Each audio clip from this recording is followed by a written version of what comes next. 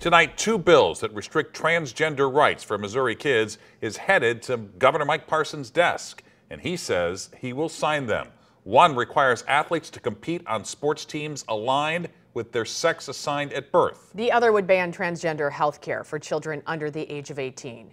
Our Laura Barczewski is here to explain what this means for young people seeking gender-affirming care. Laura.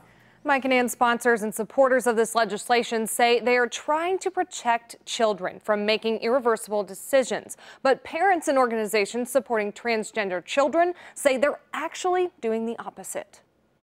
Senate Bill 49 prevents new transgender patients who are under the age of 18 from seeking out gender-affirming care for the next 4 years. They are not allowed to, temporarily pause the changes in their body so that they can have that time to really understand who they are. Teens and kids who are already on a treatment plan have nothing to worry about for now, but those who want to start treatment are going to have to leave the state. Mike Walk has a transgender teen, and he's grateful they started her therapies years ago. We're grateful for our kid that we get to stay here, that she gets to finish high school with all the friends that she's made and the teachers and administrators that she knows. So there's that.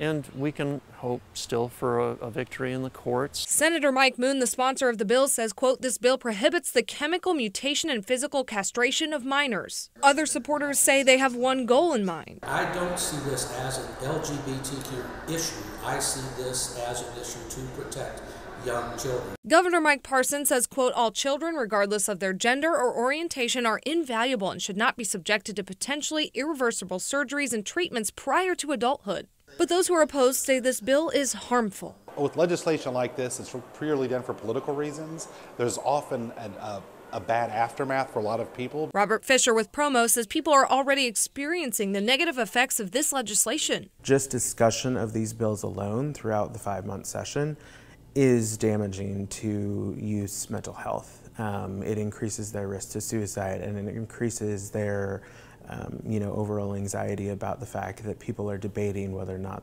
they even exist. Walk says it's upsetting that other children might not be able to have the same experience his daughter has in being her true self. Her mental state is far, far better since she began taking the hormones, and she feels good.